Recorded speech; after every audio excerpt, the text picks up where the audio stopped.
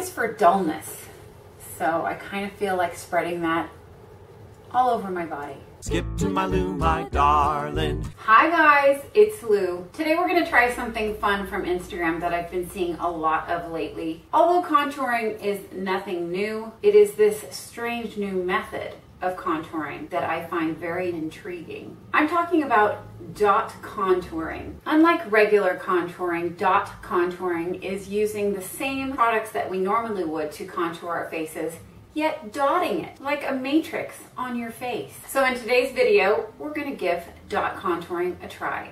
Why? Because Instagram. Now, along with the basic natural contouring colors, I have acquired a rainbow to put upon my face. Now, as you can see, I have no face makeup on today, just the eyes, but my dark circulars and my blotchiness are screaming right now. So let's get to contouring. I'm going to start out with a primer in order to spread the contouring more evenly, and I'm using the Ordinary High Spreadability Primer.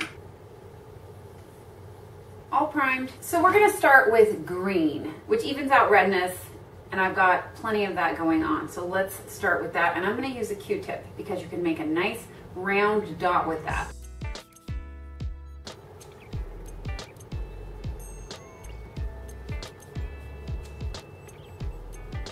Okay, done with the green. We're gonna move on to purple. And purple is for sallow skin. And where that is on my face is around my eyes. So let's dot that up.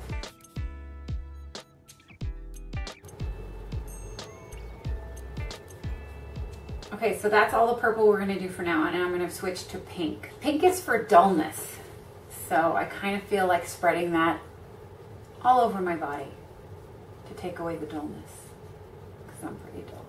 Concealer gives much needed radiance. Radiance! I need some of that right here.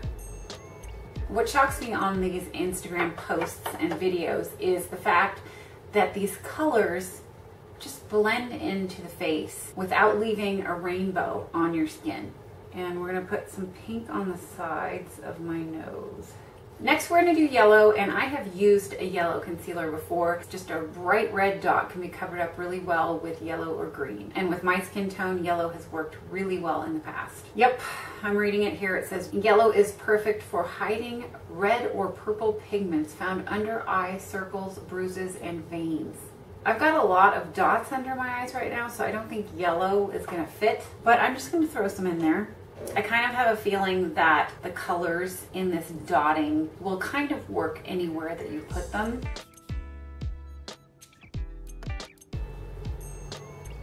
And then on the chin.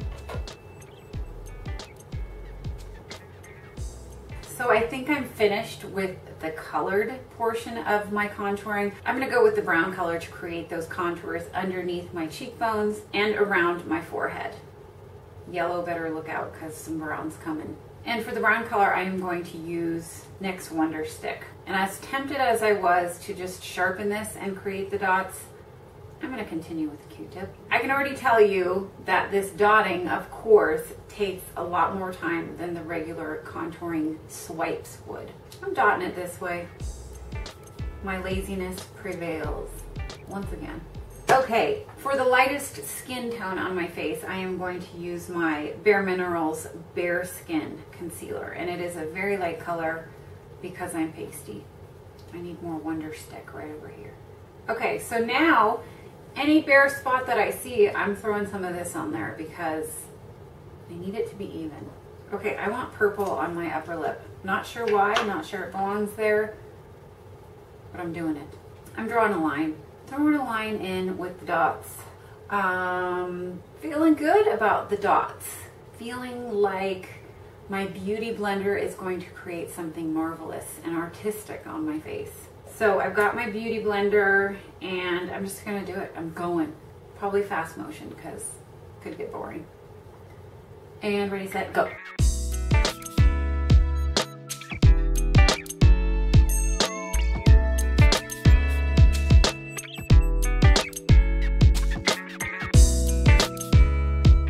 I'm finished. I can't blend anymore. I feel like all of the colors have sort of blended together to make just one color, just one very pale face. No different than if I were to just put on either a foundation or concealer all over my face. I think perhaps the colors and the highlight and contour need to be done separately, meaning those rainbow colors separate from the skin tone and darker contour shades.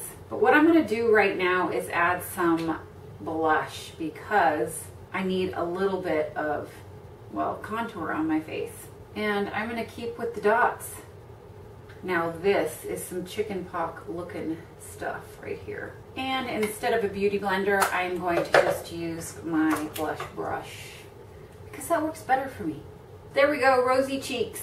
But here is my individual dot contouring result. I don't think it's a bad thing. I don't think it's necessarily great. I do think that this is just a trend, not necessarily something that you would do on an everyday basis. It's just a very showy way of doing regular makeup. It certainly is a more time-consuming one. Not better, just different. I hope you enjoyed today's video. If you did like it, please give it a thumbs up. And if you aren't already subscribed but would like to be, please hit that button down below and I will see you very soon in my next video. Thanks for watching, you guys. Bye. What do you think?